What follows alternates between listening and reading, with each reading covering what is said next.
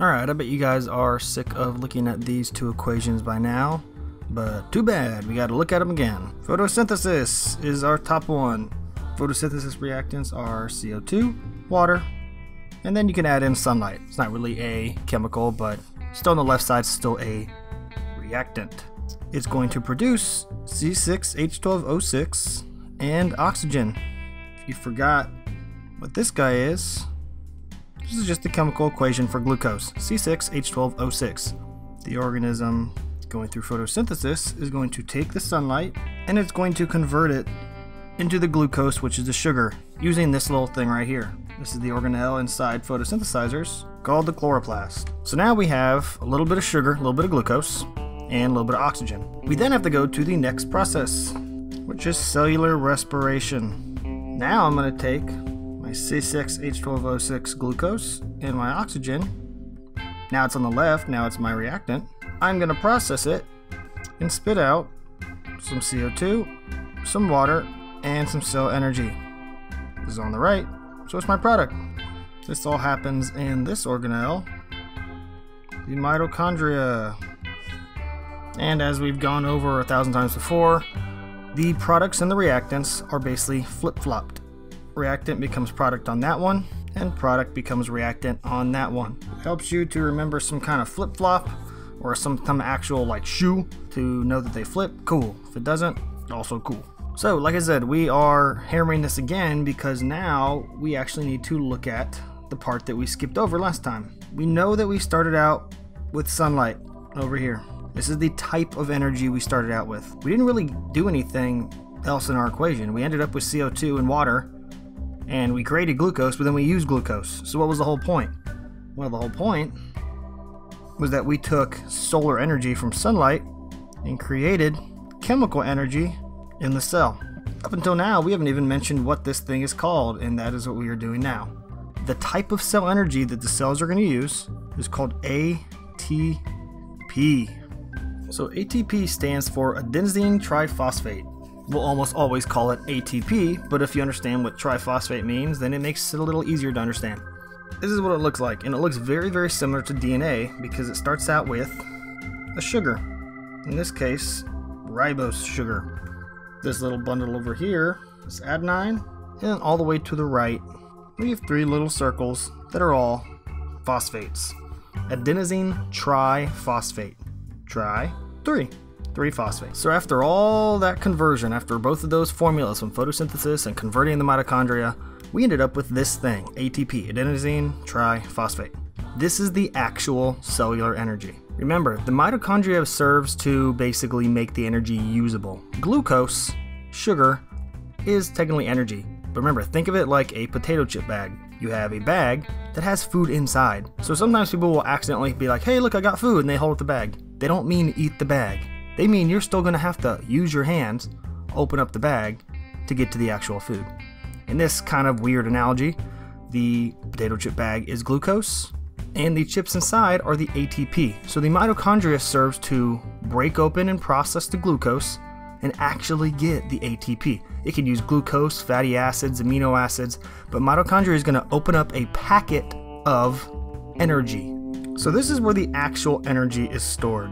Think of these black lines as rubber bands under tension. If I come in and I cut this line right here in between the second and third phosphate, and if that was a rubber band and it's under tension, when I cut it, both ends are going to kind of snap back to the left and back to the right. This is going to release energy. This is how we store the energy in ATP. When I need a release of energy, I'm going to go in and break the bond between the second and the third phosphate. That releases my stored energy that I spent all of cellular respiration trying to create. My cells can then use it for whatever process they want. So now I've broken that bond. So I no longer have that bond or that third phosphate. Now I only have two, which means I am no longer a triphosphate. I am adenosine diphosphate.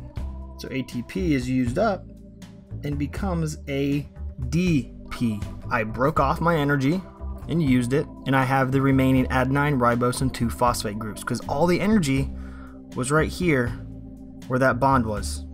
Now, I like to use a rechargeable battery analogy for this. If you have a rechargeable battery, you've used up the energy, you didn't destroy the actual battery casing, like the green part of the actual battery. So now I'm left with ADP, which is basically an uncharged battery. I need to recharge this, so I have kind of the shell. All I need to do is I need to find another P, another phosphate, and click it back on. So let's say this is my rechargeable battery. I eat some more food, or I go through photosynthesis and make some glucose. My mitochondria processes the energy. I can add on that third phosphate. And then once again, because I now have 3 phosphates, adenosine triphosphate is what it becomes. ATP. And this cycle is going to go all the way around and around and around. The process creates ATP. Also, just so you know, usually ATP has like a squiggly line around it to represent energy. I take one of the phosphates off, and that releases my energy wherever it needs to go. Maybe to a muscle cell, maybe to a brain cell, whatever. I am now ADP because I lost that phosphate. I eat some more food, I process some more energy, I add a phosphate back on. I now go from ADP back to my ATP, and I am bringing in and storing energy. So now I have a fully charged battery. So right here I'm charged, I release some energy, down here I'm uncharged, and then I store some energy, and around it goes. Charged battery at ATP, and uncharged battery at ADP. When it gets low, I recharge it, I use it, I keep it around to recharge it again.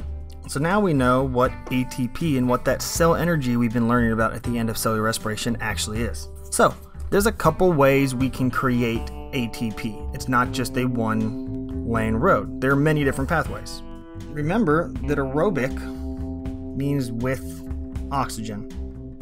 We know this from a couple of the units. Anaerobic is without oxygen. So if I'm going to do something aerobically, I'm going to need oxygen. I need the presence of oxygen. If I'm going to do something anaerobically, I don't need oxygen to do it. I can actually make ATP in both of these scenarios. There's going to be times when I have lots of oxygen, and it's great because I can process my glucose for ATP. There's also times when I'm not going to have a whole bunch of oxygen, but I still need to be able to make energy because I don't want to die. Here are those two pathways. Doesn't really matter how I got the glucose in the beginning, but the fact is I have glucose. So, into the cell it goes. The glucose has made its way into the cell, into the goop of the cell basically, into the cytoplasm. It's then going to go through a splitting process, and it's not like mitosis and it's not like binary fission. I just need to break this apart a little bit before I can start grinding it up and using it for energy. So it's going through a sugar splitting process called glycolysis. This is how I'm going to jumpstart my energy conversion. So now is where I have a decision to make. If I have oxygen available, I can go along this path. However, if I don't have oxygen available, I'll do kind of a Ghostbusters thing over here so you know there's no oxygen. I have to follow the bottom path. So with oxygen, I'm going to do some kind of aerobic respiration. And without it, I need to do some kind of anaerobic respiration. Remember, this is all getting done by the organelle that's going through cellular respiration, which is our mitochondria. Aerobic respiration is very efficient. It's actually better to have oxygen. This is actually going to yield or create 36 units of ATP. 36 different adenosine triphosphate molecules, which is good. Mitochondria is going to process all of this because this is cellular respiration happening inside that organelle. This is all going to happen inside the mitochondria, and it's going to go through a couple things that we don't need to dive into too much. All you need to know is that there is something inside the mitochondria called the Krebs cycle and the electron transport chain. Again, you will get into these way more in like advanced biology, either AP or college biology. So for now, we just need to know that those are inside the mitochondria happening. The Krebs cycle and the electron transport chain are going to process glucose in order to get the most ATP possible from aerobic respiration. So the blue path is obviously what we want. However, sometimes we don't have enough oxygen to meet the energy demands of what's going on. So anaerobic is when we don't have a lot of oxygen available, or we don't have enough to meet the demands. It's not a very good, efficient breakdown of glucose. It's actually a little bit incomplete, so we're not going to yield as much ATP.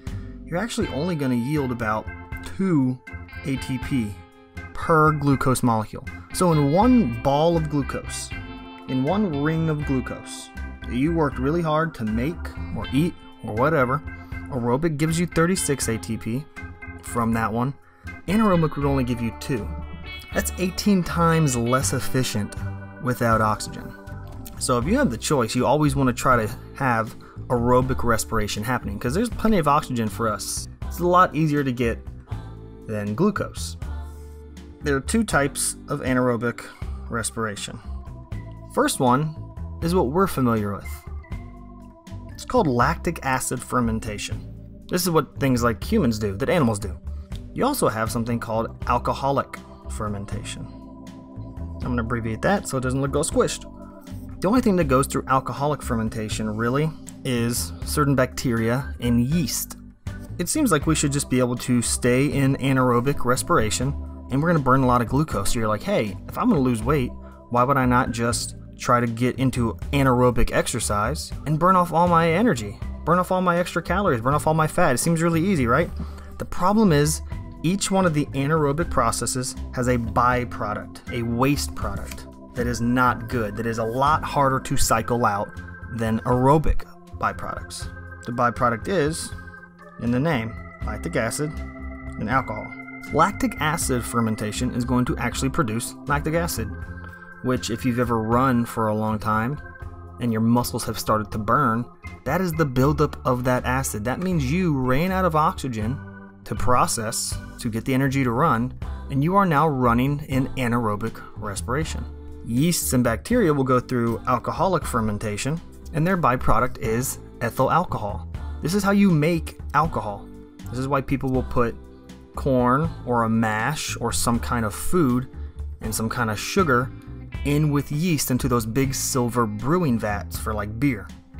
The byproduct is alcohol and CO2. So you're going to get a lot of those 2 things coming out of that process. So now that you know the 2 ways to process the glucose, you can actually recognize when you switch from aerobic to anaerobic. For example, say you go out on the track and I say, I want you to walk 1 lap. You walk 1 lap. If you're even remotely healthy, you're probably not burning after walking 1 lap. You're like, okay, there we go. Then I'm going to say, walk another lap a little bit faster. And you're going to keep doing this every time you hit a lap. Maybe jogging eventually once it becomes too fast, and you're going to keep increasing your speed. Eventually, there's going to be a point where all of a sudden you start to burn. That means, and I mean specifically in the muscles you're using, like your calves or your quads, this means that you jumped from aerobic respiration, which was very, very efficient, producing 36 ATP per glucose, into anaerobic respiration, which is inefficient, but it was still producing 2 ATP. If you didn't have a way to make energy when you didn't have oxygen, you would have just fallen over once you breached the aerobic ceiling. The burn in your muscles is that lactic acid building up from the anaerobic fermentation process, the lactic acid fermentation. People can actually raise their aerobic ceiling. The better trained, like the more they work out and the more they run, they will actually get into anaerobic respiration at a later time. If you were to do the test I just told you where you slowly increase your speed per lap, and you were doing it with a marathon runner as like a buddy, he would feel the burn much later than you because his body has become more efficient. He has adapted through exercise to actually use oxygen more efficiently. This is just extra information, but we usually can measure this by what's called a VO2 max. We can actually measure the amount of oxygen you're able to take into your lungs per breath and absorb it and process it, which is, again, that means they can, if they can stay in aerobic respiration when you're in anaerobic, they are going to be able to 18 times further because they can make 18 times the energy for their cells per glucose. So it's good that animals can kind of adapt and become better at staying in aerobic exercise. Eventually they will hit that lactic acid fermentation.